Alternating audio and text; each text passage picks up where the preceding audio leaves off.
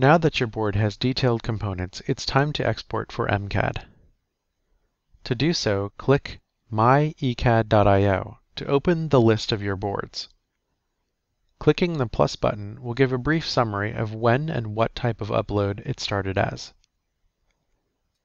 Now click on Action, and a list of export formats will open. In this example, we'll choose STEP AP214 assembly file. Doing so prompts a choice about exporting the copper trace data. Most people will choose to export the traces as an image to be reattached in MCAD.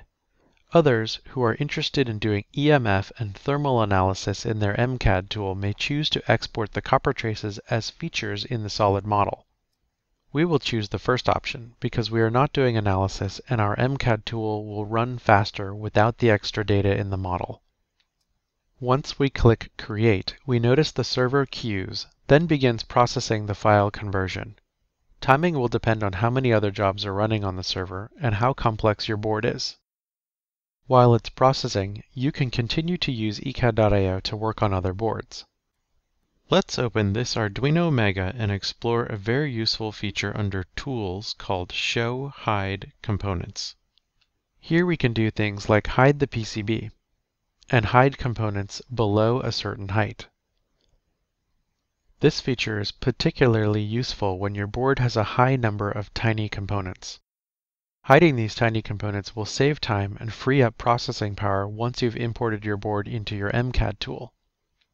You can also hide or show component keep-out areas.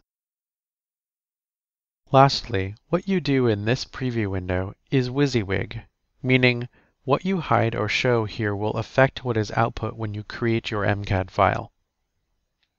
Some time has passed. Let's find the MCAD file we made for Arduino. Click on MyECAD.io and press the plus button. We see the process has completed and I've been sent a confirmation email.